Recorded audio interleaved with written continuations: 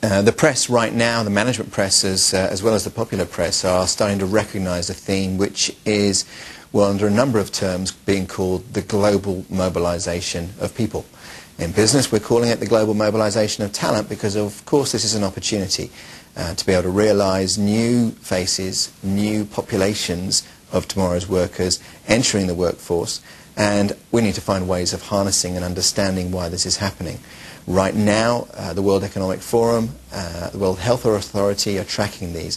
At Hydrogen and Struggles, we have been engaged in the last 3 years on a program called the Global Talent Index, a very effective and powerful program of profiling talent in countries and comparing them to each other's nations.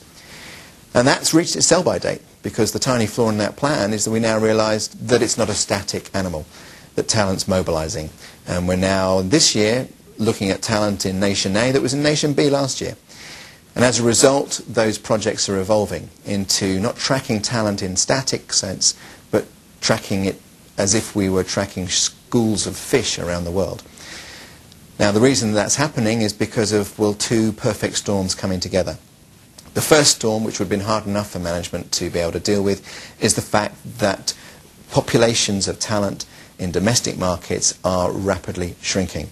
Some of that is due to anthropology, the fact that we are not replacing our current workforce as rapidly as we were. And if we take the US alone, in 2008, 2 people left the workforce for every 1 that joined. And that is not changing over the next 18 years. So we're dealing with the fact that populations are smaller.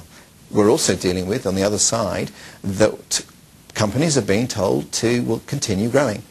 There isn't a board anywhere that's being asked by its shareholders to shrink its organisation.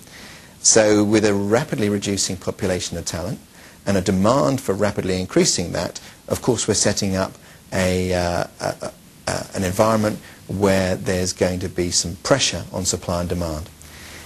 Instead of organisations trying to solve that, which is where we were in the past, what we now have is the choice of talent choosing to mobilise itself.